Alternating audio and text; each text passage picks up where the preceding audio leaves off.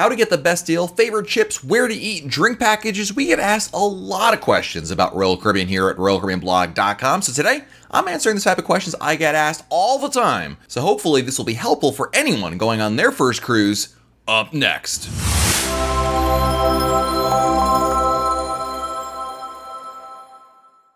Hey, it's Matt from RoyalCaribbeanBlog.com, and today I've got the things people always ask me about Royal Caribbean cruises, and let's jump right into it with, when is the best time to book to get a great deal on a cruise? This is a really great question, of course, because people want to save money. That's totally understandable.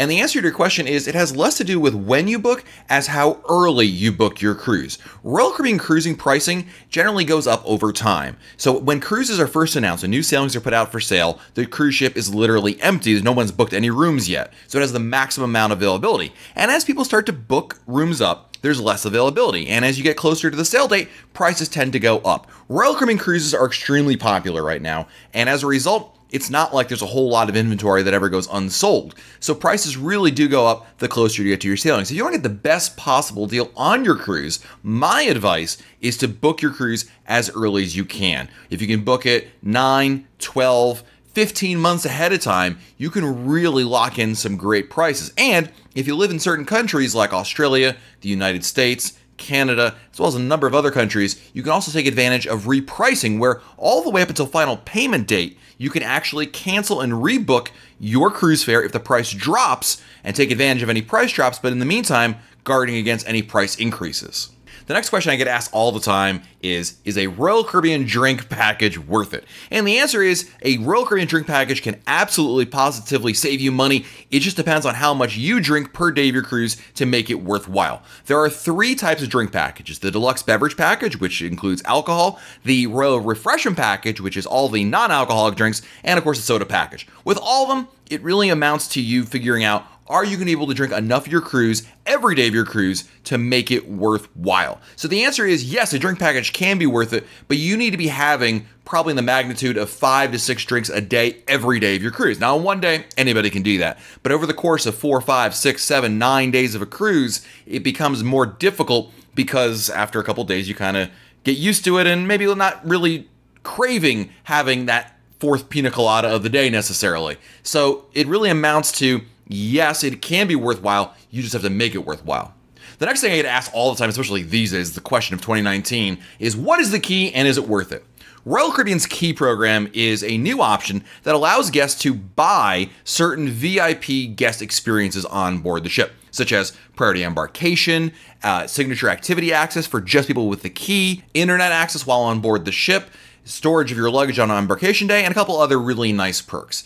And if you're wondering if the key is worth it, it can be. It really depends on you and if you're going to take advantage of what the key offers. If you're not staying in a suite, you're below Diamond in Crown and Anchor Society, and you were already going to buy the internet anyway for everybody in your room, then the key can be a decent idea. The thing with the key is you're splurging. It's kind of like going to first class on an airplane. You don't have to, because the airplane's going to get you there the same way whether you're sitting in coach or first class, but it's certainly much more enjoyable to be there. The key is kind of like that, because you're splurging, you're doing things making your life a little bit easier on board, especially if you plan on taking advantage of the access to signature activities on board.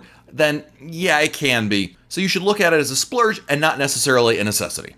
The next thing I get asked all the time is, should I try a stateroom upgrade bid, and how much should I bid? So Royal Caribbean's Royal Up program allows you to bid for staterooms and potentially move up your room for a fraction of the cost if you actually just went to Royal Caribbean and booked that said stateroom. The Royal Up program is an interesting idea, and yes, it can upgrade your room, but there are 2 major issues I think with it that you might want to think about before you put a bid down. Number 1, you really have no idea if there's actually a stateroom to upgrade to. Royal Caribbean uses Royal Up as a means to not only offer stateroom upgrades, but also guard against if someone cancels at the last minute or changes rooms and they need to fill a room towards closer to sail date.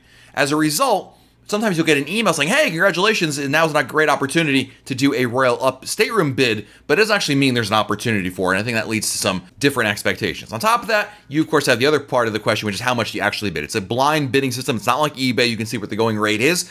So my advice is put a bid in that you think is reasonable without, of course, breaking your bank. And on top of that, you should always check back on Royal Caribbean's website or call your travel agent and say, hey, by the way, how much is it to upgrade to another room? And if you just did it outright, it's a lot simpler, easier, and hey, it may actually get the room you actually want to get. The next question I get all the time is, hey, I just booked a certain Royal Caribbean ship. Is that a good ship? And of Royal Caribbean's 20 some odd ships in the fleet, every single one of them is a great ship. When someone asks me, is this particular ship good or not, I always tell them the same answer, which is yes, they're all great, and I wouldn't hesitate to sail on or recommend any of them to sail on, but you also need to be aware of what are you looking for on a cruise and what features or amenities do you absolutely want to have on your ship. Royal Caribbean has a lot of ships in their fleet, but they're not all the same. And if you're looking for certain activities, amenities, or options on board, they may not be on the ship you booked. So if you're looking for water slides, if you're looking for a full Broadway show, if you're looking for a nursery, depending on the ship that you're on, this may or may not be an option for you. So when it goes back to the question, is it a good ship? Really the question is it a good ship for you? And my advice before you book any cruise is to figure out what the ship offers, what it doesn't offer, and make sure your expectations are in line with that. That being said, all the ships in the fleet are great, and if you're not sure what you want yet, maybe you're kind of new to cruising, it's okay. All of them are really great. I think you just have to figure out what features are most important to you and ensure that ship has it. But the bottom line is Royal Caribbean has a fleet of really amazing ships. The next question I get asked is, I just checked in for my cruise and got an assigned check-in time. Do I have to arrive at that time? And the answer is absolutely not. During the check-in process, Royal Caribbean will assign you a check-in time for your actual embarkation day. This time is more of a suggestion than a requirement. It's not enforced, and unlike other cruise lines, you may show up at any time you'd like. Now, of course, the follow-up question is, okay, what time should I show up then? And the answer is, well, of course, it depends on you, but I often recommend getting there around 11 a.m. or so. The cruise terminal usually opens up at 10 a.m., and while I may get there that early, I'm a little eccentric, I would point out that getting to the terminal around 11 a.m. means you'll be among the first people to board the ship, and you'll also beat that afternoon rush of people that usually arrive closer to noontime. The next thing we get asked all the time about Royal Caribbean is, I've read a lot of bad reviews about the ship I'm going on. Am I making a mistake by going on this ship?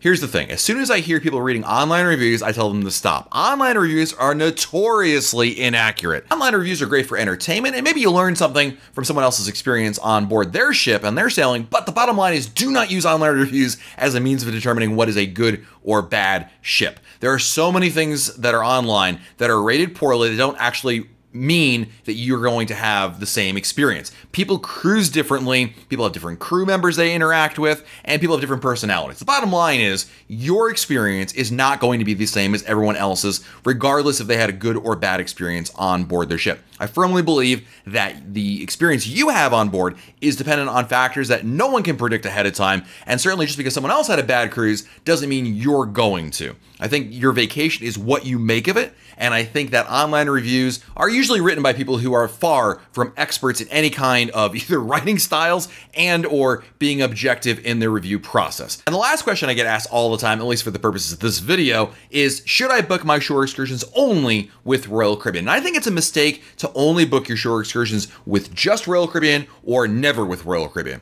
There are options to book shore excursions through the cruise line as well as on your own, and I think regardless of the port you're visiting, you should always consider both choices. Booking through Royal Caribbean does have its own benefits, as well as booking on your own, and I think there's a lot of considerations involved, and to say that you should only book through the cruise line is a mistake because you're severely limiting yourself not only in pricing opportunities, but also sheer variety of excursions. There's a ton of things to do on a Royal Caribbean cruise when you visit these amazing places. Don't limit yourself by just going through the cruise line. Look at both, and it's okay if you do book excursions through the cruise line, but don't set artificial barriers to yourself that quite frankly can limit the amazing things you can do while visiting in port. So there you go. There's a number of questions I get asked all the time about a Royal Caribbean cruise. No, this is not the limit of the questions I get asked. I get a lot of questions, and of course, if we missed your question, please feel free to type it in the comments below this video. And while you're below this video, make sure you subscribe to our channel, turn on your notifications, so that way you'll be informed when we have a new video, and be sure to like this video, because gosh darn it, it really does help. My name is Matt, thanks for watching, and we'll talk again real soon.